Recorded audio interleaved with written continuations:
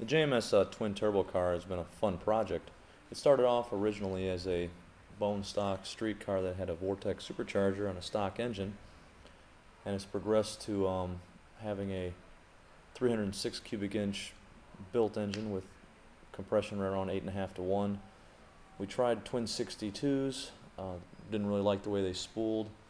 We then progressed to twin 50s. They spooled significantly better, but we still, because the car doesn't have a trans brake, when you launch the car directly from just dead idle, even with the 50s, it doesn't 60 foot like it should. So we decided to go ahead and do something a little bit different, which is run the twin 50s into a Vortech S Trim, the one that was on there with the original engine.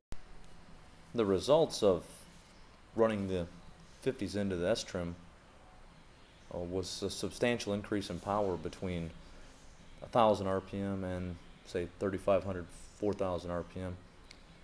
If you look at the actual dyno graph closely, you can see about 4,500 RPM the car makes approximately 585 foot-pounds of torque at the tires with a lock converter.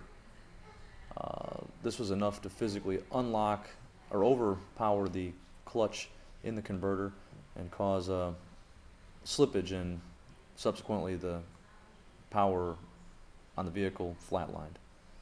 But it's neat, so we should run at the track here pretty soon.